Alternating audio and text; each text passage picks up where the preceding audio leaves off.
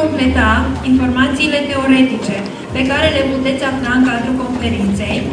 Ca și în fiecare an, personalul medical din Stația Centrală de Sterilizare și secțiile chirurgicale bloc operator au pregătit un stand demonstrativ care se află în dreapta mea, unde puteți să găsiți informații, puteți să vedeți practic cum se desfășoară lucrurile în Stația Centrală de Sterilizare și să obțineți și documente, dacă aveți nevoie, documente care ar însemna proceduri sau anumite proiecte. Pentru ziua de mâine, de asemenea, este organizată o vizită în Stația Centrală de Sterilizare pentru cei care doresc. Vizita se poate extinde și la celelalte departamente funcționale sau spital. Noutatea de anul acesta a conferinței este grupul de experți care va susține o sesiune de întrebări și răspunsuri, sesiune pe care noi am gândit-o tocmai pentru a veni în întâmpinarea dumneavoastră. Sesiunea va avea loc după pauza de prânz și dacă credeți că aveți întrebări legate de organizarea și funcționarea unei stații centrale de sterilizare, specialiști din țară și din Marea Britanie pot să vă răspundă cu informații de actualitate privind normele europene în organizarea sterilizării. Ca de fiecare dată, alături de noi, în deschiderea conferinței, se află oficialitățile județului Sălaș și conducerea Spitalului Județean de Urgență Zalau și îl invit pe domnul manager al Spitalului Județean de Urgență Zalau, domnul Laurențiu Barna, să vă adreseze câteva cuvinte.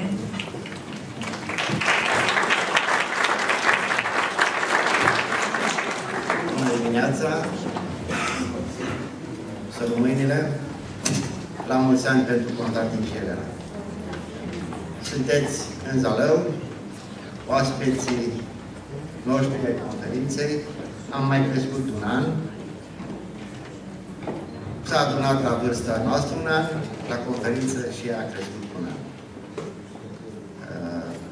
Mă bucur că am avut și avem în continuare prilejul de a desfășura această activitate, care este rezultatul științific a unei activități practice care se desfășoară în cadrul spitalului nostru. Numărul mare de participanți, numărul mare de înscriși la această conferință denotă un fapt, că acest fapt este preocuparea pentru această temă, pentru această acțiune și activitate care se desfășoară în fiecare dintre spitalele din țară, în cabinetele medicale, în tot ce înseamnă activitatea de sănătate. Ce aș putea să vă spun, mai mult decât faptul că noi, Spitalul Județean, din 2010, de când managementul a trecut la Consiliul Județean, avem un sprijin deosebit în Consiliul Județean, în președinte, domnul Tiberiu Mar, care este aici de față. Spitalul continuă să se dezvolte, continuă să își îmbunătățească infrastructura și nu în același ritm, zic eu, că reușim să ne îmbunătățim din punct de vedere al numărului de medici sau numărului de specialiști. Dar o facem în continuu. Avem prezenți aici Direcția de Sănătate Publică, reprezentată de doamna directoare, Colegiul Medicilor, avem Casa de Asigurări de Sănătate, principalii noștri colaboratori și sprijinitori în activitatea actului medical. Mulțumesc de asemenea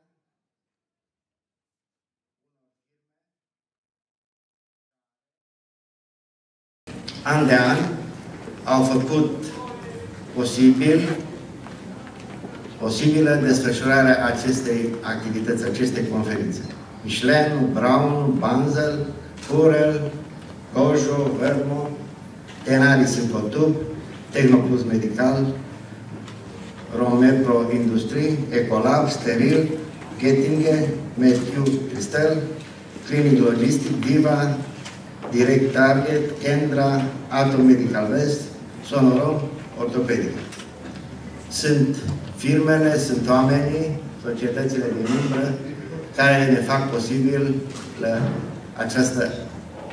această acțiune, această activitate. Eu vă doresc ca lucrările dumneavoastră și tot ceea ce faceți și întreprindeți în aceste zile în Zalau să ducă la îmbunătățirea practicii medicale, la o creștere a preocupărilor înspre o aplicație mai bună în viața medicală, în practica medicală a cunoștințelor noastre. Vă doresc succes și să vă simțiți bine, iar noi vă invităm să ne vizitați și spitalul pentru a vedea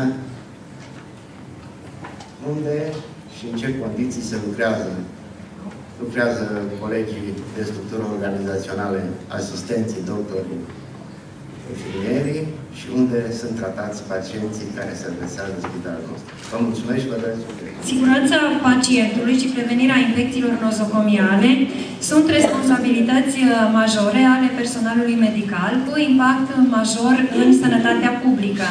De aceea îi mulțumim domnișoarei dr. Ligia Maricaș, director executiv Direcția de Sănătate Publică Sălaș, că este alături de noi și o invităm la microfon.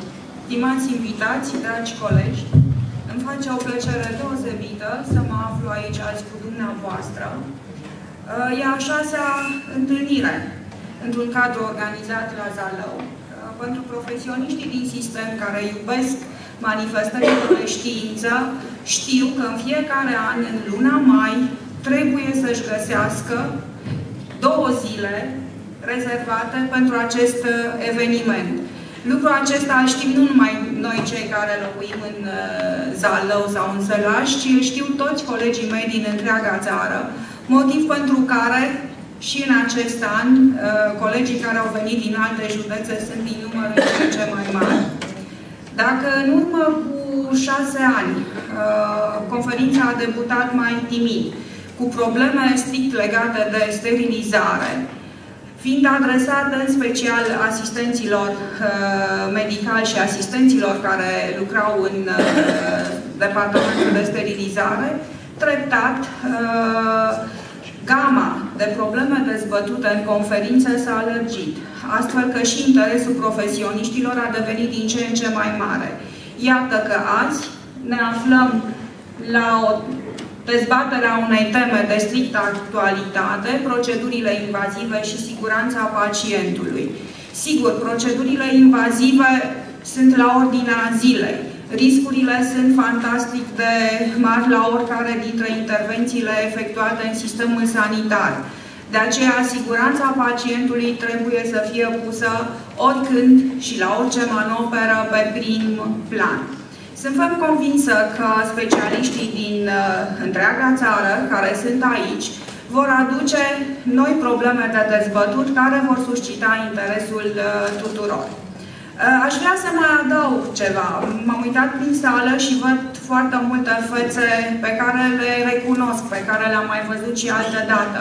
Și de aceea sunt convinsă că faptul că reveniți mereu în Zalau se datorește nu numai manifestărilor științifice, ci și ambientului creat cu această ocazie. De aceea sper că și de această dată o să vă simțiți foarte bine, vă doresc mult succes și să ne vedem probabil anul. În toți cei 6 ani, parteneri ai conferinței de sterilizare au fost organizațiile profesionale, Colegiul Medicilor și Ordinul Asistenților Medicali. Îl invit pe domnul doctor Liviu Oroianu, președintele Colegiului Medicilor Sălaș, să ne adreseze câteva cuvinte. O să fiu extrem de scurt, urez succes conferinței. Programul este foarte condensat, de aceea nu o să pierdem timpul. O să vă vorbesc imediat după încheierea acestor discursuri de bun venit. O să vă vorbesc despre malpraxisul medical. Câteva cuvinte. Bun venit și succes conferinței! Asistenții medicali reprezintă o forță a sistemului de sănătate și lucrul ăsta este subliniat în an de an cu ocazia Zilei Internaționale a Asistenților Medicali. Ordinul Asistenților Medicali este organizația profesională care îi susține și astăzi alături de noi se găsește doamna Rodica Mureșan, președintele Ordinului Asistenților Medicali din Sălaș. Mă bucur că văd în sală persoane pe care le-am văzut și anul trecut. O preocupare deosebită a asistenților medicali pentru acest eveniment este și faptul că s-au înscris peste 170 de asistenți medicali la această conferință. Mulțumesc și celor din Zalau care au dat invitație evenimentului și au venit la acest eveniment. Cum a spus și colega noastră, Ramona, tema internațională a Zilei Asistentului Medical a fost, printre altele, și siguranța pacientului, care, de altfel, este și tema conferinței noastre din această sesiune a 6-a, care se desfășoară în Zalau. Vă urez o ședere plăcută la Zalau, felicit organizatorii pentru acest eveniment și vreau să ne întâlnim la anul mai mulți și cu mai multe lucrări, mai multă preocupare și ceea ce aș vrea să vă urez la toți, să aveți grijă în practica voastră, să respectați procedurile și competențele profesionale. Mulțumesc! Bine ați venit! Doctorul Ureanu spune să fiu mai scurt decât el. Nu cred că o să reușesc. Vreau să vă spun mai multe, dar tot scurt am să fiu. Mă bucur că din informațiile pe care le avem sunt invitați și din alte județe. Asta înseamnă că interesul acestei conferințe sau acestor conferințe a depășit limita județului, ceea ce înseamnă că Spitalul Județean și-a găsit deja un loc în activitatea medicală și în importanța acțiunilor pe care le desfășoară. Totodată, acest practic trend pe care Spitalul Județean îl are, fiind deja la 6-a ediție a conferinței de sterilizare, înseamnă că și-a ocupat deja o poziție, înseamnă că eforturile depuse atât de către lucrătorii de Spitalul Județean, cât și de partenerii din Anglia, cu care au colaborat de-a lungul timpului, aceste eforturi s-au încununat cu succes. În acest moment, Spitalul Județean reprezintă un model de activitate, nu numai în privința sterilizării. Știți foarte bine și vedeți rezultatele atât în infrastructură, cât și în creșterea calității actului medical. Practic, se vede acest lucru și în indicatorii pe care noi îi contractăm cu spitalele, deci și cu Spitalul Județean. Este o creștere an de an, ceea ce denotă faptul că activitatea care se desfășoară la nivelul Spitalului Județean este o activitate calitativă.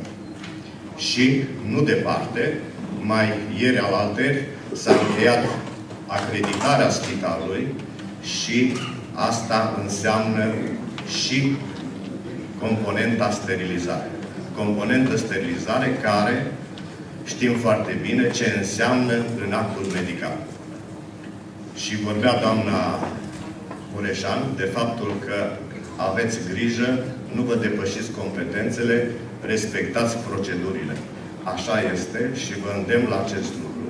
Toate procedurile trebuie respectate pentru că toți lucrătorii din sistem, da, au acea asigurare de malpraxis care înseamnă foarte mult și care în viitor va avea o importanță și mai mare în actul medical. Vă mulțumesc și fiți convinși, Casa de Asigurări de Sănătate va fi alături de toate spitalele și de toți furnizorii de serviciuri din județ. Cu atât mai mult pentru Spitalul Județean, care este un etalon activității medicale din județ. Vă mulțumesc și vă doresc succes conferinței. Thank you very much for inviting me here again. Vă mulțumesc frumos pentru că m-ați invitat aici din nou. I'd like you to know that the credit for these conferences, the idea for them, all originated here in Zalau, from the hospital. Deci creditul acestor conferințe și ideea de a avea aceste conferințe de sterilizare au avut originea aici la Zalau. And what the staff have achieved is truly incredible. Și ceea ce personalul a reușit să realizeze este absolut incredibil. The head of sterile services of Addenbrooke's Hospital in Cambridge initiated this project in 1996. Șeful din 1996 al Departamentului de Sterilizare din Addenbrooke Spital a inițiat această acțiune în 1996. He came twice that year. A venit de 2 ori în acel an aici. And Addenbrooke's staff, we didn't get the money until 10 years later. Dar nu am reușit să adunăm banii necesari pentru a instala a reface acest departament de sterilizare decât după 10 ani. And then by then Rodney Wood became head of sterile services at Addenbrooke's. Și atunci, în acești 10 ani, Rodney Wood a devenit șeful la departamentul de sterilizare din Addenbrooke Spital. And so while Addenbrooke's had a huge part in creating this department, și astfel, Spitalul Addenbrooke a avut o mare parte în a realiza în crearea acestui departament de sterilizare aici la Zalau. Nothing diminishes what the staff here have done. They have been truly fantastic. Însă nimic nu diminuează ceea ce a făcut personalul de la sterilizare. Ei au realizat o muncă extraordinară, incredibilă. Now, ignorance is sometimes a good thing. Ignoranța câteodată este un semn bun. Because if I'd known what was involved in creating a department like this, deci, dacă aș fi știut ce înseamnă să creezi un astfel de departament, I would never have started. N-aș fi început niciodată. You kill a hospital if it goes wrong. Poți să omori un spital dacă ceva merge greșit. What amazes me most is what the staff of the department have learned, how they've developed their training. It's quite incredible. And on the whole, they've done it on their own. Ce mă uimește cel mai tare este cum a reușit personalul de la sterilizare să realizeze atât de multe, să se autoeduce. And the leadership given by Ramona Marincash has been absolutely outstanding. Și conducerea și managementul pe care Ramona Marincash l-a pus în practică, l-a realizat, este absolut minunat. She has demonstrated a kind of management that frequently is not demonstrated. A demonstrat un soi de management pe care nu îl găsești oriunde și nu foarte frecvent. She believes in lifting others around her up. Și crede în lifting others up. She crede în a ridica pe ceilalți din jurul ei sus. If things go wrong, she takes responsibility. Și dacă ceva merge greșit, ea își asumă responsabilitatea. If they go right, she gives credit to others. Iar dacă merge totul bine, dă creditul și laudele celor din jur. And this kind of management is needed all over the world. Și genul ăsta de management și conducere este nevoie peste tot în lume. And many in Britain could learn from what Ramona and her team have done. Și mulți din Marea Britanie ar avea ce să învețe din ceea ce Ramona și echipa ei au făcut aici și fac în fiecare zi. Because when in 2010, 3 years after it started, Ramona became director of nursing, nothing changed in the department. It went on brilliantly. Pentru că în momentul în care Ramona Marincash n-a mai fost șef la sterilizare și a devenit director de nursing, nu s-a schimbat nimic în felul de a se comporta și a merge departamentul de sterilizare. Deci totul a mers perfect, exact așa cum a fost înainte. And credit goes to all the staff and to Mela and toate laudele și creditele merg la tot personalul din departamentul de sterilizare, cum ar fi Dalia și Mela. Yes. Așa, remember that. See, I'm getting old. So, I would like to find someone aș dori să găsesc pe cineva who will do a study, extensive study, on how the department has developed and learnt how to run it the way they have. Care să facă facă un studiu despre cum departamentul s-a dezvoltat și cum a reușit să se ridice la standardul la care este. Because I think that would be a great help to other departments. Pentru că consider că ar fi un mare ajutor pentru celelalte departamente și secții.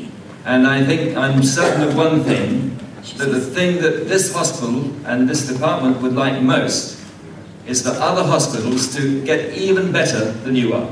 Și ceea ce sunt convins că acest spital și acest departament dorește este ca și alte spitale din țară și chiar din afară să ajungă la acest standard și chiar să îl depășească. And I think everyone here can have a part in that vision. Și cred că fiecare dintre noi, cei prezenți aici, poate să aibă partea lui în acea viziune, în acel... Bună ziua, bine ați venit pentru cei care sunteți din Sălaj, pentru cei care sunteți din afara Sălajului sau din afara României. Felicitări, Ramona, pentru că ai reușit împreună cu colegele tale, cu toți care sunt în această echipă minunată, să mai organizezi o ediție a conferinței de sterilizare, care este doar un exemplu de bună practică, ci și un import a unor practici în România din spitale care funcționează la standarde ridicate și mulțumesc și lui Patrick pentru tot ceea ce a făcut ca această stație centrală de sterilizare să poată ajunge în România, aici la Zalau, și să poată funcționa și să fie, prin intermediul acestor conferințe, un exemplu de funcționare și pentru alții care ar putea fi interesați de investiții similare.